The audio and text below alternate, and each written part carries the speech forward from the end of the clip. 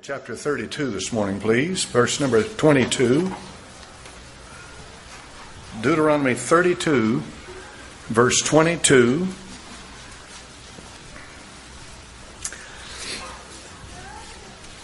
The infallible text says, "For a fire is kindled in mine anger, and shall burn unto the lowest hell, and shall consume the earth with her increase, and set on fire the foundations of the mountains." Lord, anoint your word as it goes out. Our Heavenly Father, help me break it this morning. Break the bread and put it out. Our Heavenly Father, cast it upon the waters. Send it out as the rain cometh down and the snow from heaven. And watereth the earth, it may bring forth and bud, and give seed to the sower and bread to the eater.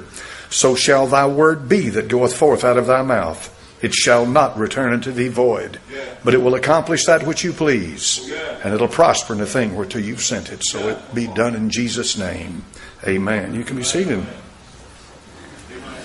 All it takes is a simple search on Google, and you'll pull up many references to the fact that there is no such thing as hell, and that they go to great lengths to tell you that the word Sheol, that's translated hell and grave and pit in the Old Testament, only means the grave. And so this morning I want you to turn to the book of Genesis chapter 35 and verse number 20 with me, please. Let's have just a little bit of a Bible study. Genesis chapter number 35, verse number 20. Genesis 35:20. "And Jacob set a pillar upon her grave." Her, referring back to verse 19. Rachel died, was buried in the way to Ephrath, which is Bethlehem.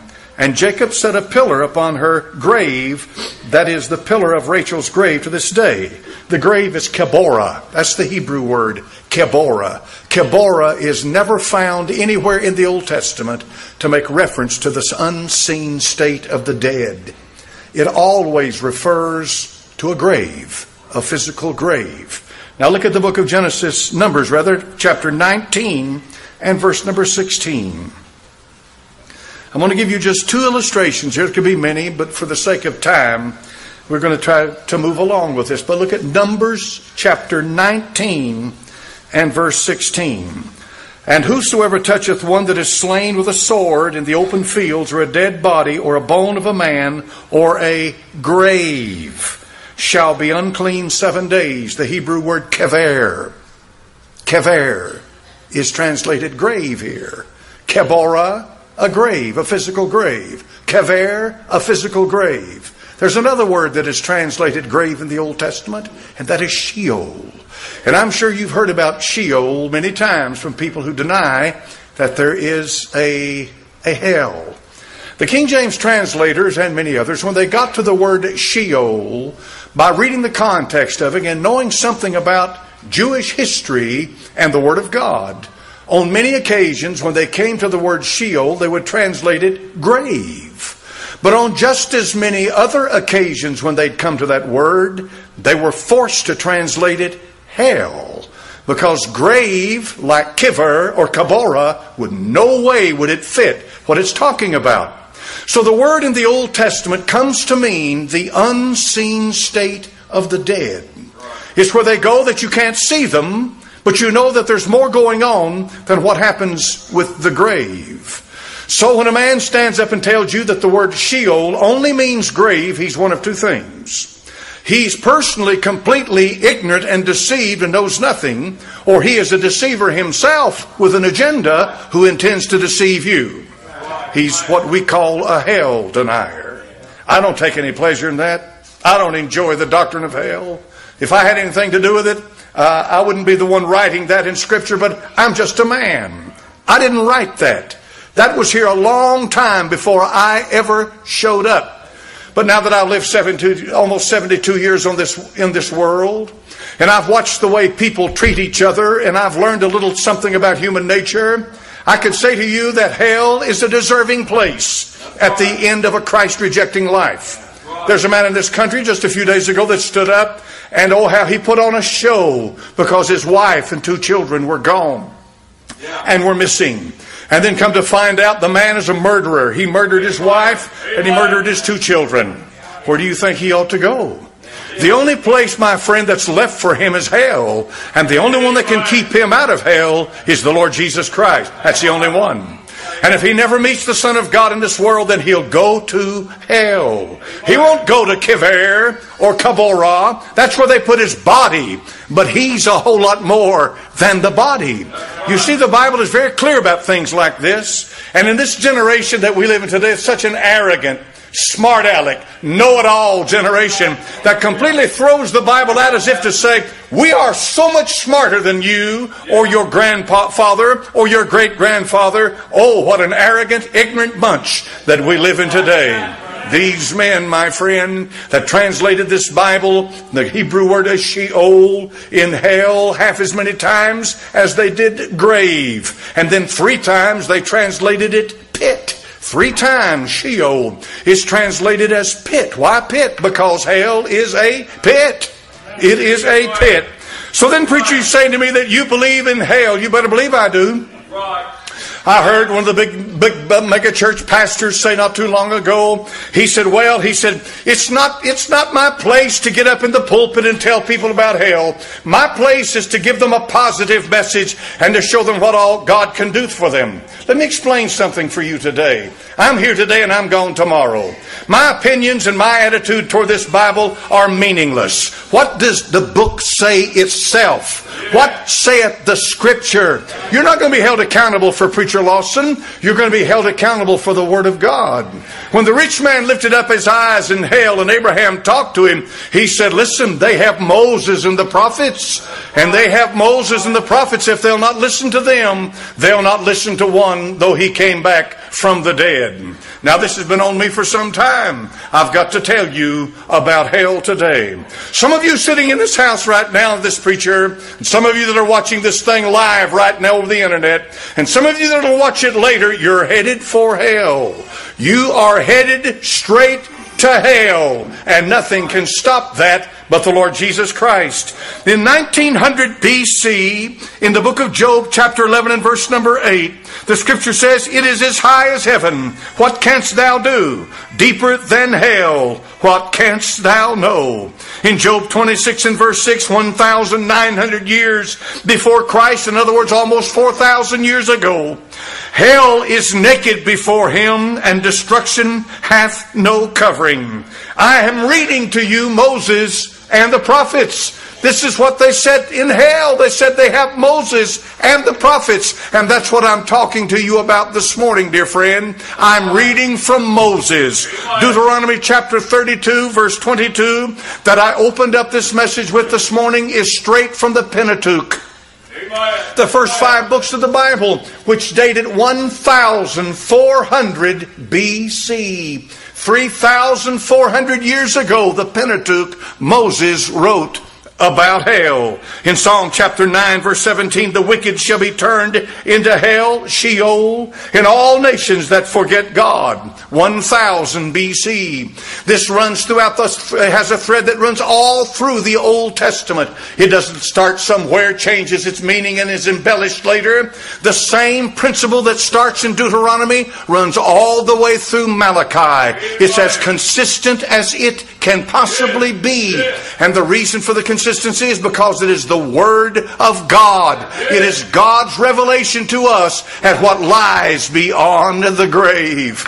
You take comfort from the fact that you live your life as you please and die like a dog and it's all over with, and so you vanish into oblivion. You got that from Darwin, because Darwin told you that your life is meaningless. Darwin told you that you came from nothing and have no purpose in this world. That's what Darwin told you. And you bought the lie. You believed Darwin, and you've taken the Bible and thrown it out there. Won't you read the Bible? Why don't you prayerfully just say, Lord, if this is your word, I'm going to read what this preacher quoted, and you tell me if it's right or wrong. Read the Word of God for yourself. The Bible says in Psalm chapter number 86 and verse 13, great is thy mercy toward me, and thou hast delivered my soul from the lowest hell. Proverbs chapter number 9. Turn there with me to verse 13. Proverbs 9:13. Look at this scripture. Proverbs chapter number 9, verse 13.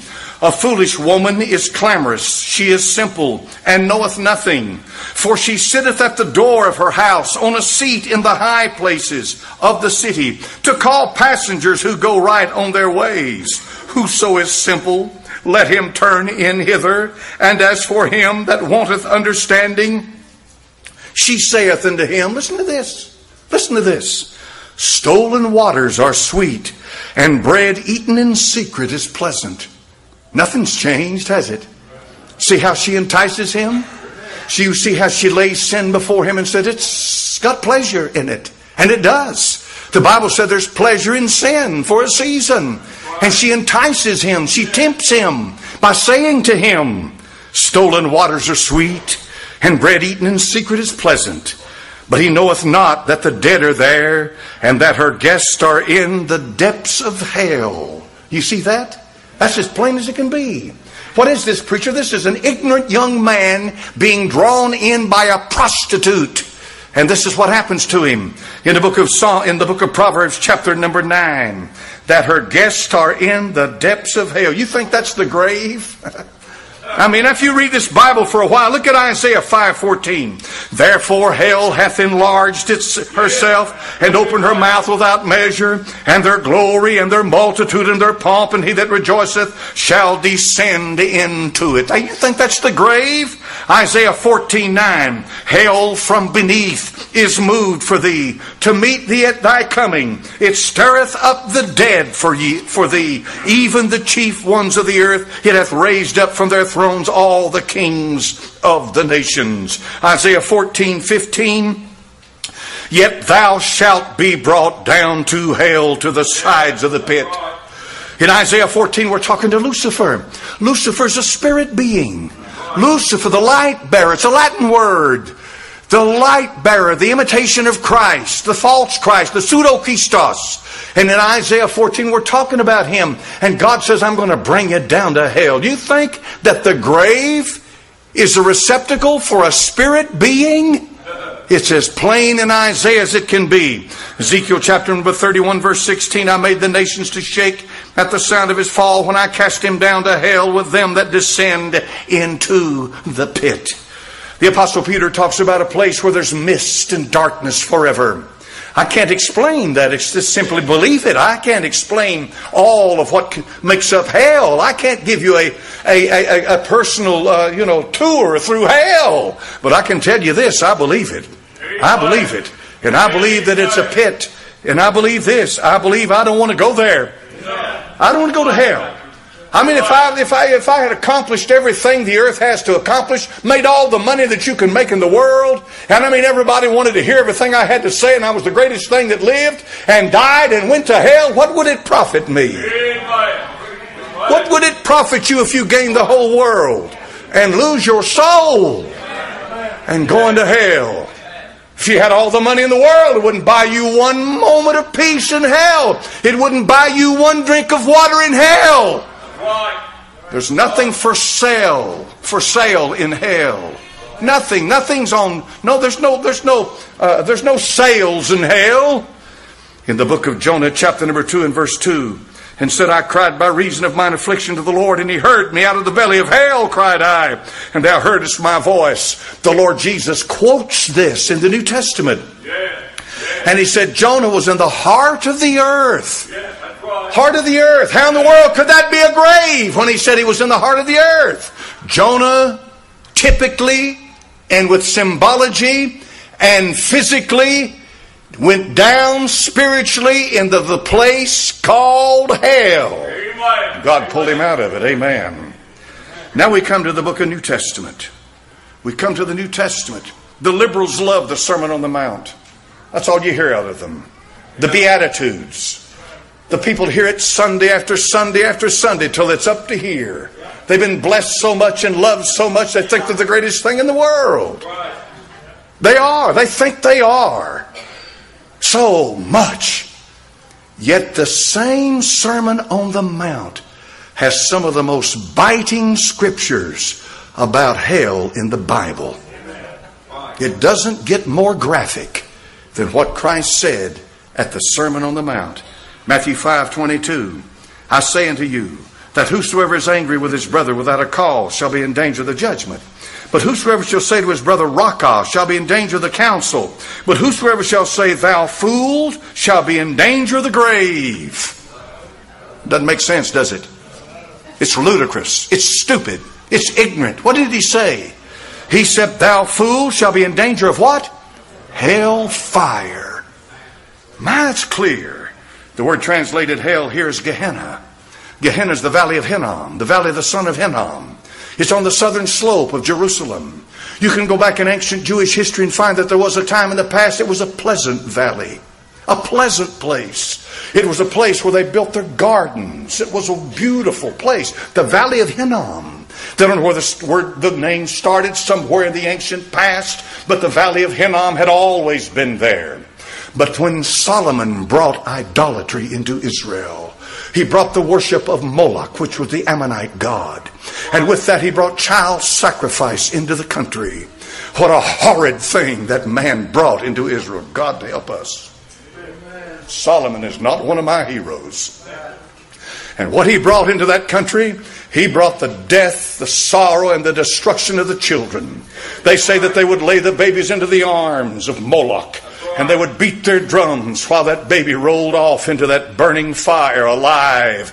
And they could hear it screaming as that little thing was being sacrificed to this piece of garbage, to this pagan garbage. All religions are garbage outside the Lord Jesus Christ. It's all the road to death and hell.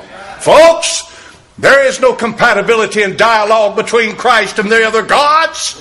He's either the Lord God and there's nothing beside Him, or He's nothing today. Amen. There is no place with Christ on the stage and Buddha on the stage and Confucius on the stage and Mohammed. No, friend. There is no other name under heaven given among men whereby we must be saved. And so they beat the drums while they offer their babies unto this piece of garbage, this man-made garbage. But what happens is that it becomes a place of death and sorrow and dying. It became a place where it was horrible. The Bible said under the reign of Josiah. And Josiah was a young man who became the king of Judah. And when Josiah became the king of Judah, the word of God had been laid aside in the temple somewhere.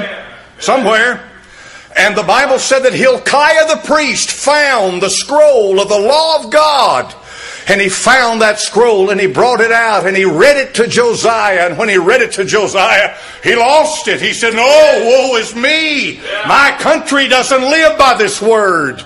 And Josiah was very upset. He reinstituted the Passover. He brought Israel back in a right relationship with God. He tore down the altars and the high places. And he brought revival to the land. And then the Bible said he defiled the valley of Tophet. He defiled Hinnom. And if we read a little closer into it, you'll see where the Bible says that he took bones and he piled them up in this valley. And so from that day on, from the time of Josiah, it became a place of the valley of slaughter, they called it. And they buried, they carried the mortifying, the bodies that were rotting, and they carried them, then they burned them. And it literally became the sewage collection of Jerusalem. And 2,000 years ago at the time of Christ, he looked at that and he said, that's it. See the destruction, see the death, see the sorrow. That is what hell looks like. Amen.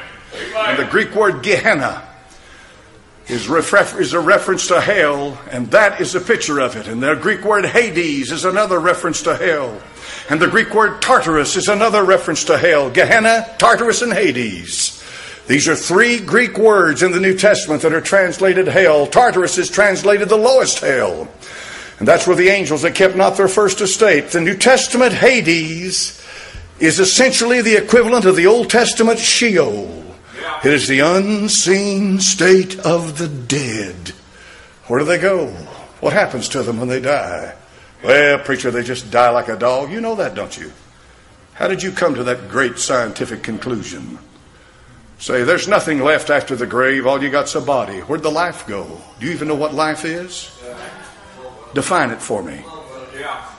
Put it under a microscope and tell me what life is. Tell me what a spirit is. Give me the essence of a spirit. Would you do that? Have you ever thought about that? I've thought about it. I think about it in the late hours of the night, friend. I think a lot about what makes up a man. Do you know what a spirit is? When Maurice Rawlings brought that man back to life, he was terror on his face. Maurice Rawlings is a cardiologist in Chattanooga. And he brought that man back. He was on a treadmill, and that man suffered a heart attack while he was working with him. And boy, I'm telling you right now, that cardiologist finally brought him back. And when he did, that man was screaming, "Don't let me go. Don't let me die. Don't let me. I'm burning. I'm in hell. I'm in hell. I'm in hell." And the doctor didn't believe him at first, and then finally prayed a little prayer with him to keep him out of hell. And the prayer was what he said he'd learned in Sunday school. Maurice Rawlings, this world-renowned cardiologist, he's cardiologist that treated Dwight David Eisenhower and some of the biggest names in the country, well-known, well-respected. He said, I went home and dusted off my Bible. And he said, I got right with God. And he said, I prayed a prayer with that man that was having this terror. And he said, I just said, well, you call on Jesus and ask Jesus to save you and ask Jesus to help you. And he said, that's what the man did. The man quit screaming.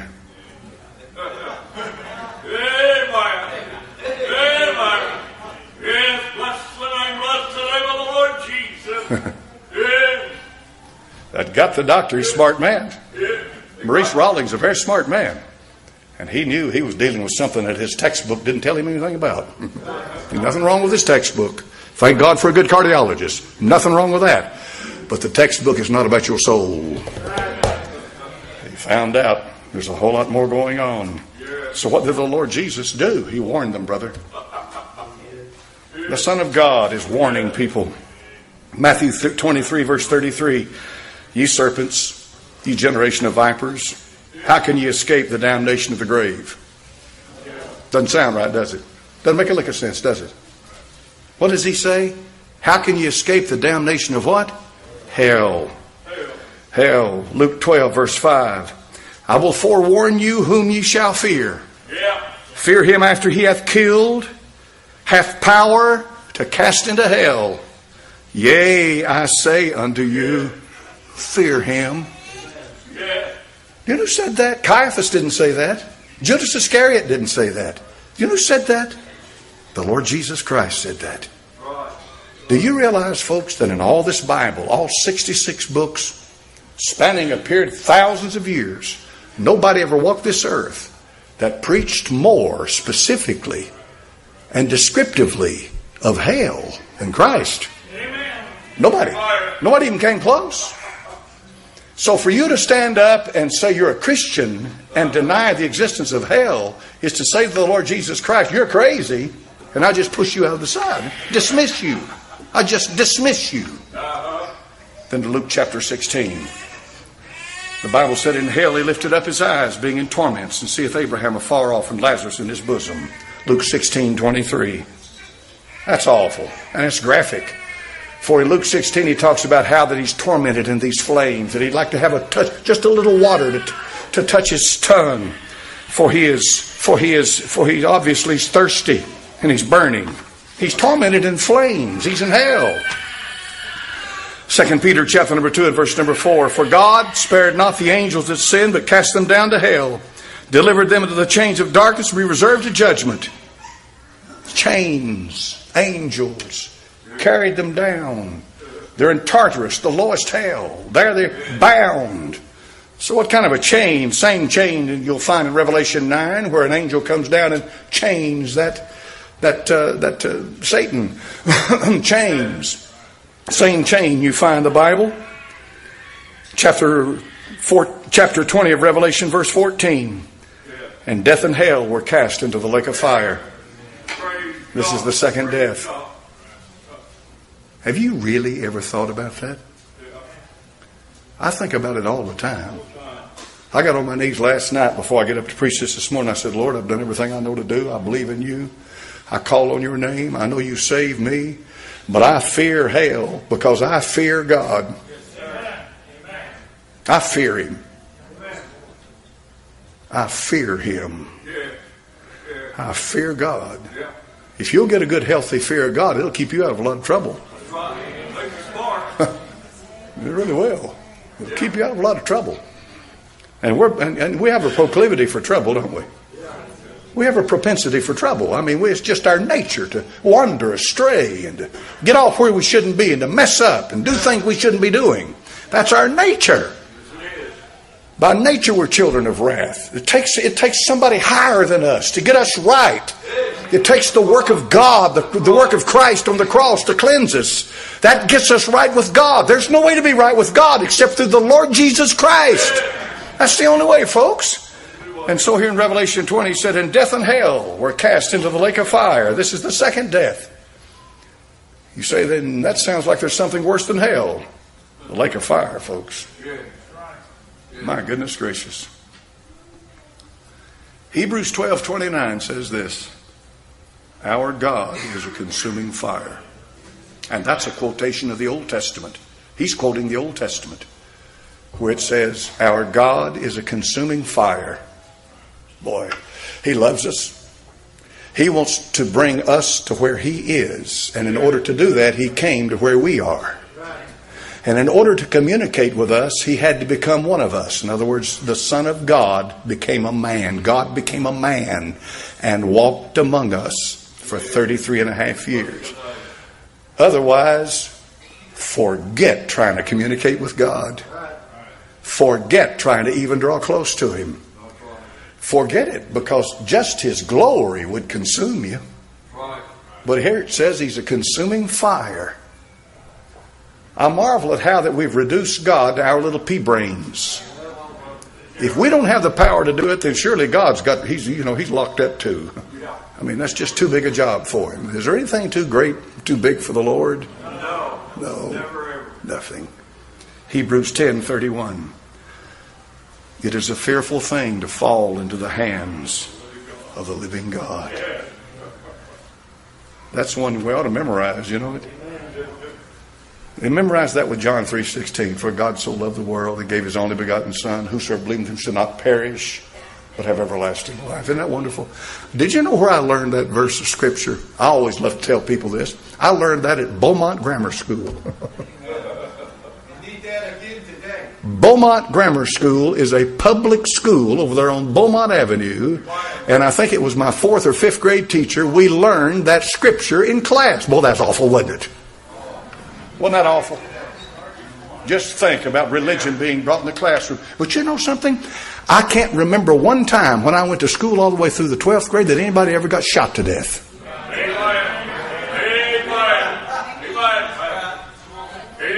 The Bible said when the wicked rule, the people mourn. I'm getting away from my text. Get aggravated with them. We'd get up and read Scripture, and we'd sing, and we'd pledge allegiance to the flag, and we had George Washington and Abraham Lincoln and all of them on the walls around the pictures of it. They taught us patriotism when we went in there and all that, you know, and that's what I learned in school. Now what do they get? It's a shame. Fearful thing to fall into the hands of the living God. You don't want to do it, folks. Listen, I'm nothing. I can't judge you. I have no power to send you to heaven or hell. Don't ever let some man wave something over your head and condemn you as if to say he can determine where your future is going. No, he can't. The Lord Jesus Christ makes the difference of whether you're going to heaven or hell. I'm just a messenger. Do you really believe that it's a fearful thing to fall into the hands of the living God? I do. I do. Father, I've told him what you gave me to tell him. I've delivered your word. I got peace now. I can rest. Lord, you know I don't like this. But it's not a matter of whether I like it or not. It's your word. It's your word. And it's got to be preached. I gave them what you gave me. Now, Heavenly Father, it's in their hands. What are they going to do with it? I showed them plainly in the Bible how that Sheol and a physical grave are two entirely different things. I showed them in the Bible how the Lord Jesus Christ, your Son, was the greatest preacher on hell that ever lived on this earth. I pray now in Jesus' name for his sake. Amen. Say, preacher, I don't want to go to hell. I don't care what anybody thinks. I don't care if the crowd that I run with will accept me or reject me. But I don't want to go to hell. But you're smart. You're smart. Man stood out there just a few minutes ago out in the foyer. He said, I worked with this fella. He's 42 years old. I worked with him. Next day he was dead. 42. I worked with him Thursday or Friday. Next day he's dead. So what happened to him? He had an aneurysm. The aorta just exploded. That'll do it. That'll take you out of here fast. Well, what kind of warning did he get? No warning. Felt good one day. He's on a job working. Next day, he's gone. Just like that. Where'd he go? Well, I hope he went to heaven. I don't know the folks. I hope he did. But what if he didn't? What if he woke up to the greatest shock in his life? He woke up in hell. Let's stand up, brother. What do you got? Page 376.